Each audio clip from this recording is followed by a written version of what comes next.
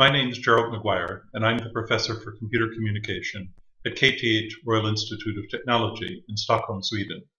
And in this module, I'd like to talk about the situation when communication occurs when others are probably listening.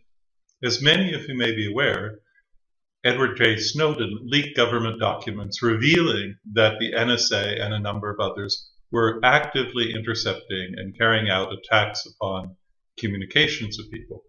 So there's no question today that people are listening, whether it's the US NSA, Sweden's FRA, France's DGSE, etc. And in addition, there are private persons and companies who are listening. For example, two sailors on two ships in Sweden were communicating romantic messages back and forth to each other, and they were intercepted and those conversations put up online on a website.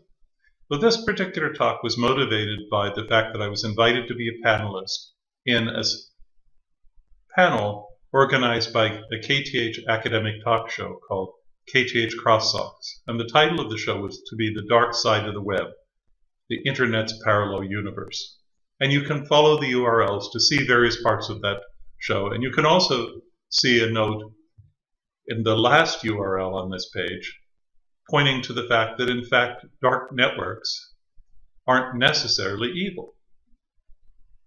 So 2 years ago, by the time you're listening to this, or perhaps 1 year ago, in March of 2014, I talked in the same series about securing voice over IP when others are probably listening, and focused on eavesdropping and call interception. Today we're going to focus on location tracking and who's talking to whom. So understanding who the communicating parties are. Well, in the previous talk, we saw that Alice could talk to Bob via an encrypted tunnel. And the result is, if we look here, no matter where the traffic was intercepted on its way, after it had been encrypted, the communications was private. So they could protect their privacy. However, the headers were on the packet, so it was easy to see that Alice was talking to Bob. Even if you implement the scheme used in voice over IP, which is MyKey plus SRTP, where we now separately encrypt each of the media streams, and we even encrypt the real-time transfer protocol control message streams, we still only protect the content, but we don't provide a break in the communicating parties connection between Bob and Alice. Furthermore, we've learned that simply using a tunnel or SRTP encryption isn't sufficient, because it turns out that if the codecs change the length of their packets based upon the content, oops, we have a problem, because now one can, even though the packets are encrypted, by simply observing their lengths and the patterns of spacings between them, we can now reverse engineer what the probable plain text speech was. And Vasily Popokov, in a paper that he wrote for one of my courses on voice over IP, showed that you can defend against it, but it means you have to, in fact, make all of your packets so that they're going to be the same length, and you have to break up the correlation that might have occurred because of the way the encoding was being done. So if we look at the more general pattern of Alice communicating Bob, we see that in the simplest case, Alice communicates directly with Bob using plain text, and of course there's no protection with this. We can see Alice and Bob can communicate by encrypting their text, so now they provide confidentiality, but no anonymity. We know that Alice and Bob are communicating. In 1981, David Chow suggested that you could use mixers, devices that would receive packets from many inputs, hold them for periods of time, and output them in an order decorrelated from their arrival to try to produce anonymity. And those are called mixes. And so in this case, Alice could send her encrypted text, so she has confidentiality, through this mixes network to Bob, and we could potentially provide anonymity, because we broke up the correlation between the traffic patterns of Alice and Bob. And in the crosstalks panel, I pointed out that Tor, the onion router, provides really only pseudo-anonymity. And it's an attempt to make a Chow mixer, but it turns out that it and many others have some problems because it's known which are the routers being used. So the result is that it's possible to inject traffic. And so you can actually, by modulating the traffic at particular nodes in the middle of the mixer network for Tor, you can now label the traffic, and by observing that pattern of inter-arrivals at the destination, you can now manage to work your way through the net from Alice to Bob. And there have been quite a number of interesting papers, 3 by Nicholas Hopper, listed here at the bottom of the slide, which is basically saying, to what extent can we break this relationship of the communicating pattern between Alice and Bob because of being able to analyze the latency of packets? Well, there's another interesting paper by Cathy, Cohen, and Katabi called Information Slicing, Anonymity Using Unreliable Overlays. And here they take a very different approach. Instead of assuming that Alice encrypts her traffic, Alice instead codes her traffic and splits it over many disjoint paths. And Alice knows to have the paths converge at Bob, and so only Bob receives all of the different pieces and is able to now take the content, put it back together, decode it, and voila, Alice can communicate with Bob. And we can provide confidentiality and anonymity for Alice. And one of the things that this approach does, which is rather interesting, is that Alice uses another IP address, for example, her IP address at work, and she sends messages to the routers along the way and tells them how to set up their forwarding paths so that the paths will in fact go to Bob. But rather than sending them simply the address information directly, we again use the address slicing approach, and now we take the information, and Alice prime each send some of the information that the m sub ith router needs to set up the forwarding path.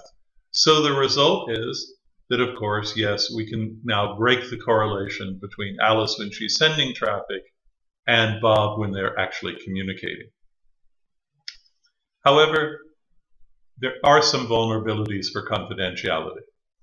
In their paper, that they assumed a set of things. One, that there was no global attacker. So there was no attacker that could see all of the communication. And the assumption seemed fairly good, that that would be fairly hard to do. However, it turns out that all of Alice's traffic passes through her ISP, and all of Bob's traffic passes through his ISP, and there may even be some slice observers that can see all of the traffic on its way from Alice to Bob. So let's look at this first case. Is it a good assumption that there is no global observer? Well, it actually turns out that there are only a limited number of backbone providers. And due to the high bandwidth of fiber, in many cases, even separate competing carriers actually send all of their traffic over the same carrier. And as the Snowden documents demonstrate, the result is, not surprisingly, NSA and other agencies have tapped into those fibers, and they're simply recording all of the traffic going across the fiber. So the result is it may be possible to actually have a global observer. Secondly, they assumed that the ISPs at each end were trusted. However, of course, as again we know, there are actually a limited number of ISPs, and in many countries there's a requirement for lawful interception functions being built into those ISPs so that they can divert the traffic off to some law enforcement agency. So again, this assumption may not be very useful or valid in practice. So we need to think of, how can we handle this? And of course, the same problem may apply to a slice observer. So one interesting alternative is to think of, could we build one of these mixers using something called a software-defined network? And in this case, we're going to use a trusted controller. And the way a software-defined network works is the trusted controller tells each of the switches how to set up its forwarding path given a set of parameters that are used to match against the incoming packet.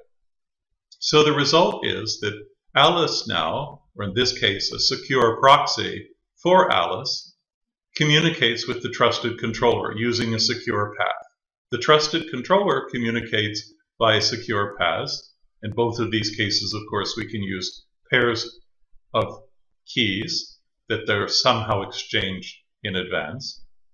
And now Alice's proxy sends the traffic to Bob's proxy, and then Bob's proxy sends it through a secure tunnel to wherever Bob actually is.